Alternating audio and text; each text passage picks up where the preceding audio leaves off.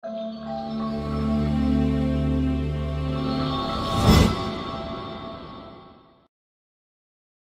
everyone, I'm Manisha Singh welcoming you to Mathemagic.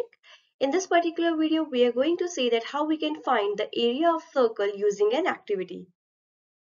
Let's see what we already know about circle. We know that in a circle, we have a radius which is half of the diameter. Also, we have a circumference, that is the boundary of the circle. Whenever we divide the circumference by the diameter, we always get a constant, and this constant is called as pi. We also know that the value of pi is 3.14 and the formula for the circumference of circle is 2 pi r. Now, time to perform an activity for finding the area of circle.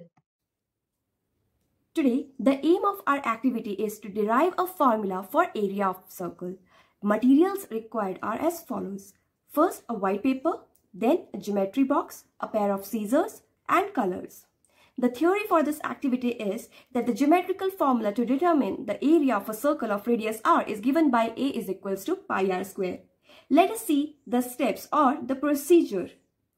The step 1 is you need to draw a circle on a sheet of white paper.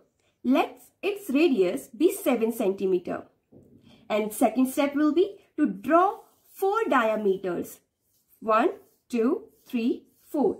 4 diameters and which divides the circle into 8 equal parts. Step 3. Shade all the parts in different color. And then cut out all the 8 parts of the circle. After cutting all the parts, here I have placed them on a white paper. From this to this end, that is from point A to point B, this length is actually equal to the circumference of the circle, that is 2 pi r. Now, place the parts on the white paper to form a geometrical figure of parallelogram. Let's arrange it.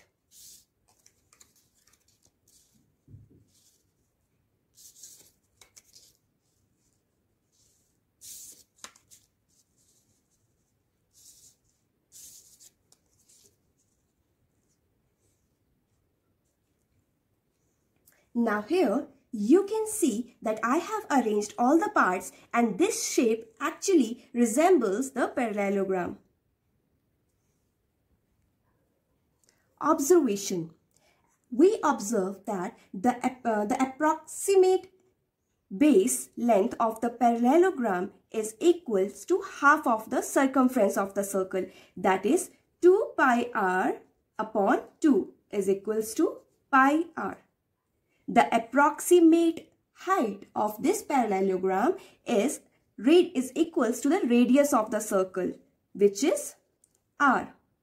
Therefore, we can say that area of circle is actually equals to the area of parallelogram, that is height multiplied by base. So let's multiply. Height is equals to r from here and base is equals to pi r. After multiplying these two, we will get pi, and since there are 2 times r, so we will write it as pi r square. Therefore, the formula for area of circle is pi r square.